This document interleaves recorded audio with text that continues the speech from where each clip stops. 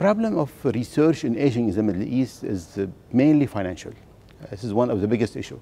There are not a lot of funding, so anybody is doing research in aging, in geriatrics, usually is doing it on his own.